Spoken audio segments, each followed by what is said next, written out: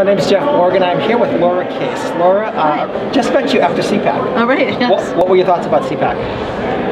It was really good. Yeah. It was really good. Yeah, I'm tired, exhausted. Yeah, I know, exactly. I think we all are. We're just nonstop.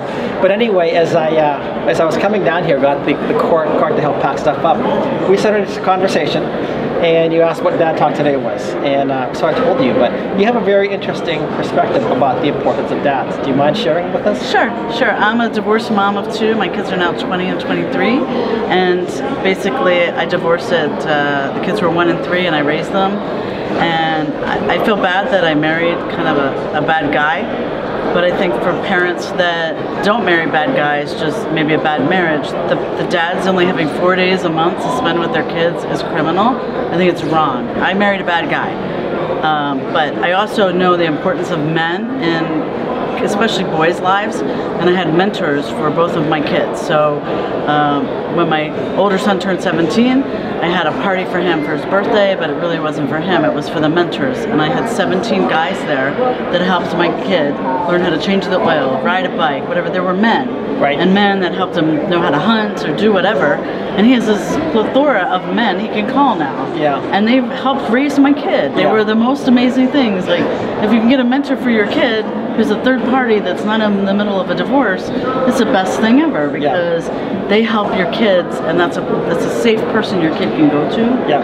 And I did that for both of my boys, and I think that men are critical in the lives of kids, especially boys, and I think the state and legally they're done such a disservice, because there are some really great dads out there, and there's some deadbeat moms out there, and they shouldn't get to see their kids, and that's just my feeling. Yeah, so I mean, you talked about, I mean, we're not going to go into your husband at all. No, you don't need to. I don't know whether he was actually in jail or not, but you told me very briefly, and you're right about things that you said there. So, but talking about the idea of normal, good dads, or even average dads, because we talk about the good enough parent. You don't have to be a perfect parent to be a good parent. You can be a good enough parent. Right. And it's usually it's best for kids in almost every instance. There are some exceptions to be raised in an intact family with his or her natural mother and father. Two parents, absolutely. But in light of this, because sometimes when divorce takes place, you have a mentorship program in place. But for the fathers that want to, because usually the fathers are the ones that are discriminated against. Absolutely. Unfairly. So what are your thoughts about, say, having an equal shared parenting time? Assuming it's a no-fault divorce or something like that. I have another issue with that, but assuming that two people just leave their marriage, are the courts prejudiced against dads by and large? What are your ideas about child support? Anything, you can just go on about that. Well, no, the courts are totally discriminated against dads, and if you look at media in the last 30, 40 years, how are dads described in sitcoms? They're stupid, they're dumb, they're this, they're that. So that's the idea that certain people in Hollywood are pushing. Right. And the dad is none of those things. He's a role model. Like, how do you become a man? How do you know how to become a man without a guy in your life? You have to have a man in your life. A woman, as a single mom, can only do so much. You can't, it's impossible. There's things that you can't do no matter how tough you think you are. Right. And I think that the courts totally discriminate against men. In order for a guy to get custody of his kids, the mom's got to be turning tricks and have a meth lab, and they got to be able to prove it before they'll take rights away from the mom, and that's wrong. I don't know. I hope that pendulum swings back. Yeah. But it's really bad, and kids need both parents. And one of the best things that I was told when I got divorced by a mediator was, do not date. Like, don't date. Whatever you do, man or woman, don't date till your kids are grown. They're already down a parent, and if you're doing the whole yo-yo back and forth thing with your ex, and then you get married, and then your kids aren't as important as the new kids, your kids are going to be really screwed up. So just bite the bullet, wait till they're of age, and focus on your kids, and do as much as you can to be part of their lives, even if it is only 4 days a month. Push for more. Push for as many days as you can get, because your kids think you're a hero, and you deserve to be in their life. Yeah, that's great to hear. So the idea, you said you had 17 mentors? Yes. Wow. So let me ask another question then. I mean, you have all boys. Would you have done the same thing if you had girls? Yeah, probably. I don't know if I would have found men, but yeah, I would have somebody who's a third party who's not in the drama of a divorce. Yeah. Like big brothers, big sisters, those people, and the mentors get as much, if not more, than the kids do out of it, because they're giving, and you don't realize what impact you have upon a kid. Right. Even if it's just the smallest thing, like you know, and you may not think that you're the greatest person or even competent, but you are.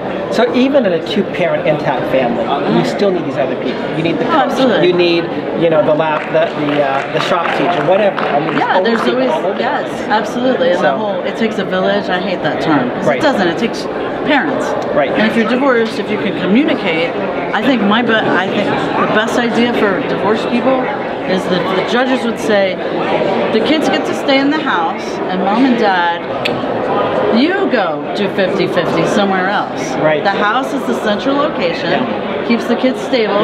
Mom comes in for a week, dad leaves. Dad comes in for a week. Hey, you guys go have your backpacks go somewhere else. Yeah, you take your backpack somewhere else. Not the kids. The kids need a stable, consistent environment. So it's very interesting that you mentioned this, because I was actually talking about this during the GOP convention back in Texas. We had a smaller, we were talking about this issue, and there were some attorneys there like, well, how can you have 50-50? And I mentioned this idea, and this one family law attorney was like, that's a great idea. It's like they had never thought about this, because the family law attorneys, the system, the judges, the evaluators, and everything like that, they make their money off conflict. They don't look for solutions. You have a solution that I think is very valid. Number one, family and marriage should be primarily for the children, when you have children. Right, of course. I mean, of course, you know, you're going to be times that you're going to want to kill your husband, or he's going to want to kill you, or, you know, I want to never see this person again. That is part of a marriage that you work through. And you model to your children how to work through these things. There are things that you should not be in different relationships because of danger, safety issues, and stuff like that. But the idea that why should children bear the burden that one or both parents have forced upon them? You need to protect the children and also make sure they have access to both parents. Absolutely. Yeah. Especially if both parents just don't get along, but both parents are good people. Right. And then there's different rules for different houses. So if you had the main house, and this is the set of rules, that's great, but the kids are the ones that suffer from it, from divorce, and then if one parent's married and then they start having other kids, then the kids are now, they're like just an afterthought. Right. They're not as good as the new kids, right? Right. And then the other parent does the same thing, and then so they're like a yo-yo in between the two entities, and then they go on to get pregnant at 15 or 16, and the cycle continues, and they don't have good relationships. It's interesting that you say that, because something like divorce and broken families tends to be transgenerational. What happens in one generation happens in the next, and often more. The children of divorce are far more likely to get divorced themselves, especially if you have two children of divorce. They've not had anything wrong before them, like permanency. It's not that it's something that's inevitable, but it just, the odds of them doing that are much higher. Yeah. And then even like I think you kind of mentioned when we were talking, some of the other issues, whether it's getting pregnant outside of wedlock, and issues like dropping out of high school, mental, doing drugs, getting in jail. Oh yeah, the whole 9 yards. Right. And I always used to, now I'm free, my kids are old enough now, but when they were younger, I would never tell people I was a single mom. Yeah. A, because I'm a divorced mom, I'm not a single mom. Right. I did have them 24/7, but basically, I didn't want anybody to know. Right, right. Because it has a bad connotation that you're a single parent. Right. And for a guy, when they're a single parent and they have full custody, everybody goes, oh, let me make you dinner. When you're a single mom, they go, good luck. So regardless, whether it's a divorced dad or a divorced mom, they need to have a support group around them. And probably it's best, from what I hear you saying, that do the mentors have to be necessarily the same sex as the child? I mean, because there are some issues when you have like a daughter and a man, you might say, okay, because the perception is this is going to be set somebody up for abuse. Absolutely. And this day and age right now, when you have the female teachers going after male students, the same thing takes place. Absolutely. So, absolutely. So how do you work that out, that there is a mentorship or people with the children that are safe. That are safe. Yeah. How do you do that? It's hard. So when my oldest was 5 years old, I put a thing in this church I was going to. I need a male mentor because I couldn't get him in the mentorship program until he was 7 or 8. Yeah. And I was like, he needs a mentor now. He's like 5-year-old, just crazy boy. Yeah. And this one guy said, oh, I can't. I can do it. I really want to be a mentor to your son. I'm getting a divorce and I have a little girl and I think it would be the greatest thing in the world. And the hair on the back of my neck just stood up. And I said, hey, I'll call you. I'll let you know. Yeah. And an older gentleman from the same church. If I'm interested, I'll let you know. Yes, exactly. Yes, I know exactly. And this older man kept calling me going, did anybody call you yet? And I'm like, no. And he goes, okay, I'll do it. Yeah. And he wasn't physically able to go play football or anything, but he taught my son different things because he was an older gentleman. And 6 months later, the first guy was arrested for pedophilia. Yeah. So, you know, the program I was in where I lived, they would vet people, but you had to be like age 7. And they didn't, it wasn't the next kid in line and the next mentor. It was if you had a match, personality-wise, and they vet them, they background check them. Then I felt safe. But I had that gap from 5 to 7, and my older kid had this ability to just find guys. Hey, I don't know how to hunt. Do you know how to hunt? Can you show me how to hunt? And this great couple, like, they knew how to hunt. And so they're friends, and my son will call them now and say, hey, how's it going? So it's just the more people that you can get in your surrounding and not date, don't date them, but have them as part of your family, men or women, and your kids are more likely to be sexually and mentally abused if you're a single parent by a member of the opposite sex or maybe even the same sex. And so you are the only protection for your kids. So you better be there like a mom or dad grizzly to protect them. And I would do a background check on anybody that you date, which you shouldn't do till they're 18, by the way. That's good. Sorry. That's great advice. I get really wound up because my kids turned out all right. But a lot of people have this revolving door of men or women in their lives. And all it does is like, oh, you have to love their 2 kids.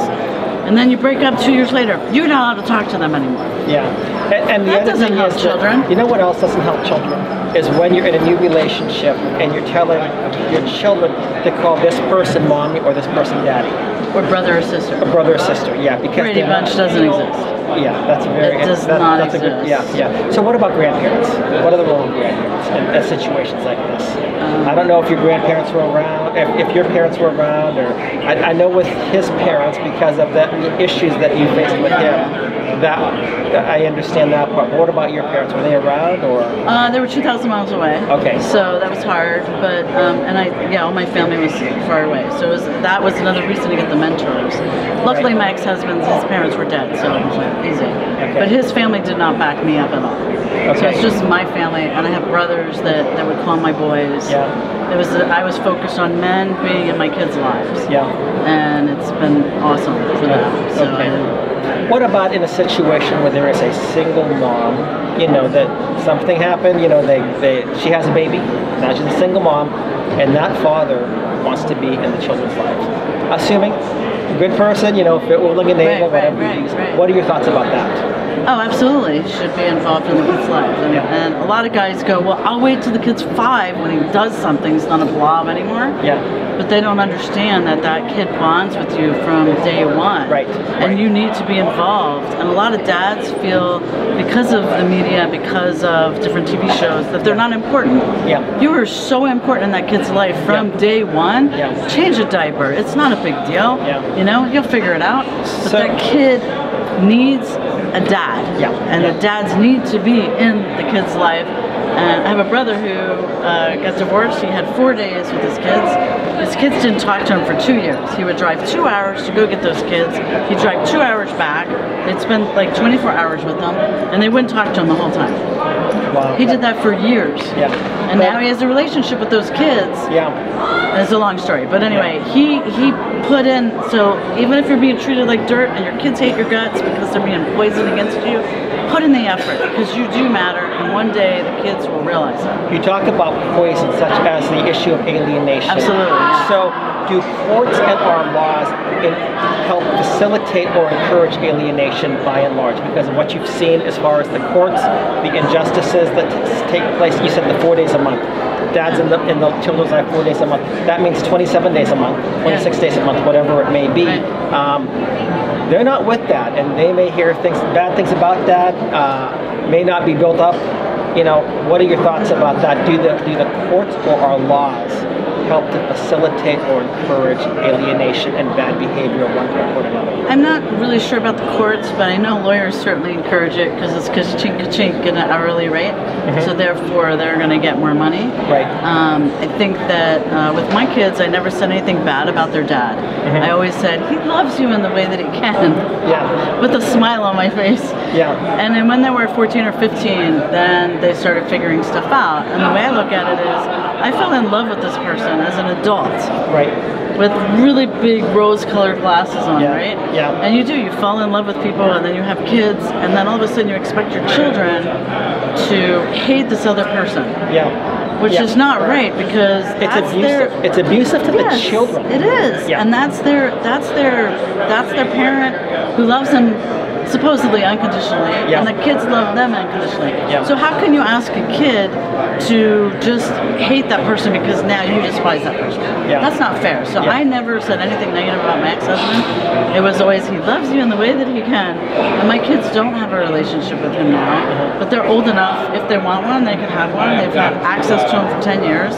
And he chose not to partake. So that's on him. And my kids have moved on with their lives. And they will be, I used to always tell my kids, you have two opportunities.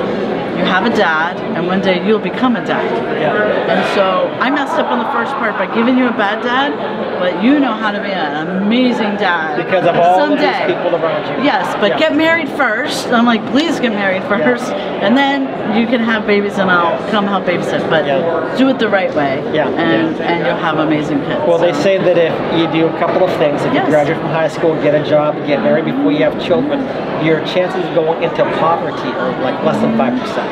You do those three things. It's just that simple. You want to break poverty, number one, finish high school, number two, get a job, number three, get married before you have children. That's it. And that's been, again and again, I've heard about this. And that seems to be the common pattern if you do this. It's logical. Yeah. And that's also, the other thing that should be added to that is, if you do get divorced or you become a widow, don't date. It's really not hard, and if you get a break 4 days a month, go ahead and go out on a date, but don't fall in love, don't get married. Just get out of your system those 4 days that you're free, but your kids have you, and that's it. So don't complicate it's very interesting you talk about this, because I've got friends that went through this. Now they had more of the 50-50 arrangement, and but the same thing is that when the children are with somebody else, they were free to do that, but not when the person had the children, because that is very crucial, especially with younger children. To bring in another person is, again, I think it's abusive to the children. I mean, when I remember going to high school, you know, somebody got pregnant, and shotgun marriages were encouraged, and I'll tell you, sometimes they probably worked. They worked a lot. Right. Because marriage is for the protection of children. Now, we've also talked about issues like, say, legislation. I'll wrap you up here pretty quickly here, but say, for example, we have a bill right now in the state of Texas. It's called House Bill 803. And what the gist of the bill is that if there is a divorce, and you know, I think divorce is way too easy. I think divorce should be changed. Divorce law should be changed. I think attorneys, like you say, make a lot of money off of this stuff. They inflame passions that don't need to be inflamed. But if a divorce should occur, that both parents go into court as equal. So if they're fit, willing, and able, that they should be treated with equality before the court, and that the presumption should be that they each have equal access. And like you said, I liked your model, and I think that we need to talk about this model. The kids stay here. You've caused this problem for them. This going back and forth, as fun as it may be, as much as you want to be with them, is still putting trauma upon. It's still causing problems for the children. So, but if we had legislation like that, you would be behind it. Oh, absolutely, 100%. Yeah. Because the focus is a lot of times not on the kids; it's on the parents and their love lives. Right. But it's not on the kids. It's like, this is insane. Why aren't you focused on your kid? You're focused on when you're having your next date. Yeah. So instead of your kids. Yeah, It's stupid. It almost sounds to me like you would almost like to have legislation and say, if you get divorced and you have kids, no dating. No dating for the next until the kids turn 18, you are done. Yes. And that becomes absolutely. I mean, I know you can't legislate that, but it's just common sense. Right. When you're focusing on your kids. Yeah. I have seen lots of single parents that go through boyfriends and girlfriends.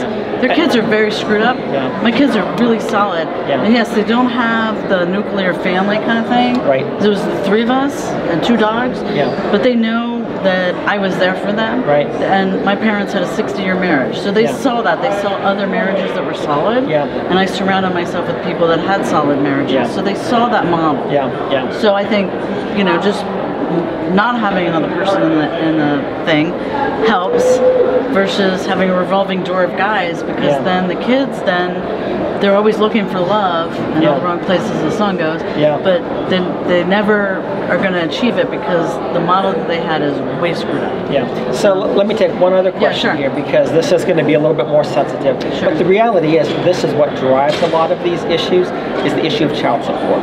Because if you have a 50-50 shared parenting, some people say, well, there should be no child support, and if this person can't afford, maybe I should be the one. I look at things a lot differently. I want to go back to a fault-based divorce model, or at least by mutual agreement, because right now no-fault divorce is imposed, and the person who says, wait a minute, I don't even want a divorce, now gets to pay child support, is forced to do so. And it creates difficulties for the even for the financial planning for the children, because maybe their college funds are at risk.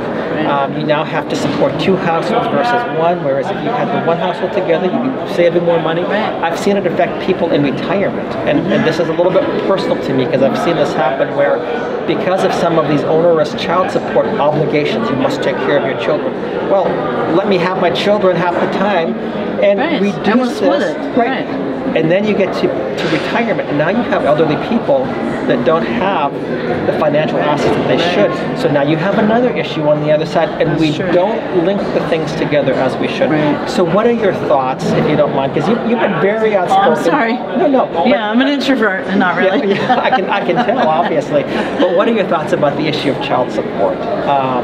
Because that's a whole other situation, I know, and the reality is that the states, like for example in Texas, in our Texas Family Code 201.107C, it says that the judge is supposed to rule in such a manner so as to maximize Title 4D funds in the state. Title 4D funds are federal funds that come to the state with child support orders. So there is no incentive to the state to make things a little bit less onerous, because the higher the child support order, the more money you collect. It's a very perverse incentive. And if you're having 50-50, you're like, well, wait a minute, if I'm 50-50, why should I be paying? If I have 4 days a month for a kid, that's an expensive 4 days. But the state makes money, and then the moment that you don't do that, they call you either a deadbeat dad or a deadbeat mom. There's both of them. But it's really almost extortion by the state, because they are profiting. And I can say this because in Texas, they brag about, I think it's 13-14 years straight, they have led the nation in child support collection. This past year, the Attorney General announced that the funds, they collected $4.8 billion in funds because they're protecting the children. Now, I would say, well, if you want to protect the children, start denying divorces. Start telling these 2 single people, get married. Now, I figure it out. Figure it out. Go to counseling. The best interest of the child is to be, generally speaking, raising a 2-parent household. You figure it out. The best interest of the child is not to have the children deprived from their mother or their father, and that also impacts parents too. And then say, I'm going to now financially plunder this person who's been plundered already by the attorneys. So what are your thoughts about the child support? Well, interesting you should have asked me this question. I just finished suing my ex-husband for money he owed me because I was scrubbing toilets. I did whatever I could to keep a roof over my kids' heads. I gotcha. and he would not pay child support. He knew the system, like how much money does he have to owe me before there's a bench warrant put out for him. Right. And he'd throw $100 and then he'd be take it away. Yeah. Then he'd leave me. I'd be left alone for 6 months, and meanwhile I'm like trying to feed my kids. I agree with that. I know what you're saying. Yeah. So, but I saved receipts for everything because he was supposed to pay for extracurricular activities, lacrosse, braces, you name it, whatever. And I paid for everything, and I billed him, and he didn't pay any of it. Yeah. So then he came into some money, and I took a lot of it because I had all those receipts. So keep your receipts, people. Yeah. But you're bringing up another point now. Should the person receiving child support have to submit receipts? Because sometimes, I'll be honest with you, sometimes people get the child support and they go out and they get nails done. Or do whatever. Whatever. They go out to the nice nightclub. But this is we're collecting child support, but we're using it for our own purposes. Well, it would be kind of nice if the child support could go to pay rent or in certain situations where they're very destitute, and it went to, because a lot of people that are in those situations, because once you get divorced, you're plunged into poverty. I have a college degree, I was plunged into poverty. I was cleaning toilet, I was doing whatever I had to do. I got it. And a lot of people, if the couple's more successful, one party is left destitute and the other one is not. Right. And the one that is not sometimes is gone on to their other family. Right. And they're going to Europe, they're going here, they're going there, they're going everywhere, and the other person is destitute. That's what kind of happened to me. Right. And so I kept track of everything, knowing one day, just maybe one day, something good will happen and I'll have the documentation for it. Yeah. But I would never expected it because it was me and my 2 boys and I had to raise them. So on child support, I think it should be more equitable. Yeah. And it is, you can go back to the court and say, look, I lost my job, I did this or that. Yeah. But a lot of parents go underground.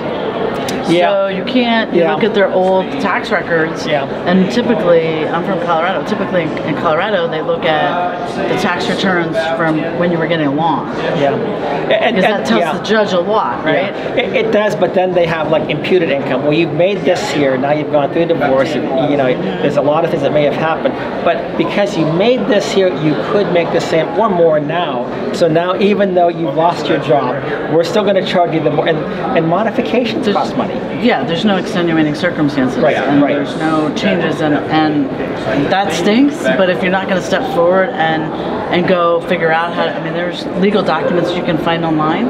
You can get pro bono assistance usually from most courthouses to file the documents. Usually it helps, the pro bono stuff I think helps more with the person who has custody, because we're talking about equal custody here versus the 26-4. Right. Okay. So the people with the 26 versus the 4, they get the free custody, and they can keep going back. We want more money, we want more money, we want more money. It's costing more to this, it's costing more to that. There's no accountability as far as receipts are concerned. And the person who's like, well, wait a minute here. Divorce becomes now a lawsuit that never ends. And 20 years of hell. 20 years of hell, and you've got to keep on hiring attorneys. Because I think really the family law attorneys, the divorce is one thing, but they know that the divorce is going to create multiple streams of income for them in the future. Absolutely, residual income for them. Exactly. Absolutely, yeah. So, that's where I go with some of this stuff. The best thing, again, is, I heard somebody say, well, you know what, it's too expensive to divorce, stay together. Well, you know what, that's not a bad idea. Right. But the problem, I think, is that most men look at it and they go, I have 4 days a month. Who cares? I'm not paying it. I'm just going to go underground.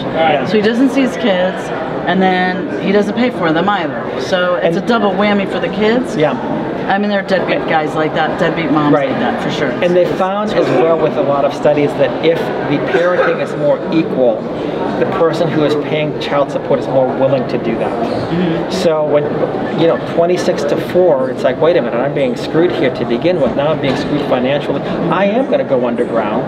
Is what the mentality don't blame them. Right, exactly. But if it's more equal, listen, I'm going to be in their lives. I want to be involved, and maybe there needs to be something that I really think the churches should be much more involved in this, because the legal system is not designed to create peace, and it's designed to hit with every problem. It is a hammer, it is a saw. It's not how do we fix this together, it's how do we break somebody. So but it's very interesting talking with you. Thank you about your whole idea about the mentorship and your own program. Personally, my hearts go out to I've seen, because I'm against the no fault divorce thing. Right, of course. I've seen both men and women that have been abused, that have abused it and have been abused by it. And sometimes I've seen some women that I've talked with, and I've thought, how in the world have they done this? And you know, it's same thing with men too. I mean, it's a very difficult road to face, especially when they wanted to keep the marriage and the family intact. So it was very interesting, very nice talking with you, meeting you, and I admire what you said, you know, the little bit that you shared with me about everything that you did to make sure that your children are taken care of. Well, that's the one thing I give the most advice I give to people that are going through it is document stuff. Right. But do not date. Seriously, do not date. I mean, just don't, because your kids are at risk in multiple ways, and you can go 10 or 15 years. Like, just get over it. You made a bad choice. Your kids are the ultimate. That's all that matters. And like my brother, who went through hell for 2 years, he has a pretty good relationship with his kids now because he put forth. I mean, imagine driving 4 hours to see your kids and they won't talk to you. And then you spend time with them and you have no money because the wife is bankrupted you pretty much. And you're like, well, we're just sitting at home, and the kids still aren't talking to you. 2 years he went through that. I admire him for that. I think he really went to the distance. And now they're older, and there's a lot of stories like that where once the kids are away from the other parent, they come back and there's a reconciliation. But if the dad never fought or the mom never fought for their kids, the kids have a resentment towards that, you know? I know my kids, they're like, where's dad? Like, he could care less about them, and they know it. It's bad. So, in the situations where some of the stuff takes place as well, sometimes there's one spouse that actually will not talk to the other spouse. You know, call the email. Whatever you're gonna do, get a mediator. Don't contact me again, or I'll call the police. That's bad. It's bad. Yeah, it's really bad. And I can tell you, I know of that. I can speak in a personal I know. That stuff happens. And sure. you know, the first thing is that, especially, primarily if you're a male, if there is an allegation of anything, you are guilty, and until you're proven innocent. Absolutely. And the kids suffer from that, and the courts are biased against it. And the psycho mom gets away with it by saying whatever. It's very similar to, okay, you and I are married, I punch you, right? Then you go to punch me back. Who's going to jail? You are. That's not right. You can hit yourself and I can go to jail. And then people that do that. I mean, no, but it's a double standard. Right, it is a double standard. It's a double standard against men who want to be an active participant in their children's lives. Just because they're a man doesn't mean they only get 4 days. It should be 50-50. And just because you birthed your child doesn't give you a right to 27 days of the month. Just because you're a female. It's wrong. And the courts, every state's different, but I just don't think it's fair. And there's no, I mean, what, half the population or more is divorced. So how do you make that into something that, okay, it's the norm, but how do you make the kids as healthy as they can be within that norm? And that's not dating. Don't date. So don't date at least until the kids are 18. And don't force them. Blended families, I know that people try to romanticize them like they're the Brady Bunch or something like that. You create a lot of problems. That's the reality of it. And anyway, background checks. Background checks. My kids will be doing background checks on whoever I date, which is funny. They're like, we have to make sure he's good enough for you, Mom. That's very. It's kind of flipped around, but that's good. So it was great talking to you. Great talking I love with this channel. I'm going to tune in now because I think dads need as many cheerleaders as they can because they don't think they're important. They've been told they're not important. And the court system tells them they're not important. And then they're poisoned by the mom, and then the kids don't think they're important. And the laws tell them they're not important. And they're important. Laws passed by legislature. Men are so important. They're so important in a kid's life. And the girls need the dads because otherwise they end up with daddy issues. And boys need men in their lives. There's no, they just do. So anyway, I'm sorry. No. On forever. But we're going to wrap this up here. You gave me a whole lot of time. Thank you so much. It was wonderful. Tune into our channel. Okay, I will. And I'll also send you some information so you can see the video. That'd be great. Thank you so much. Appreciate it.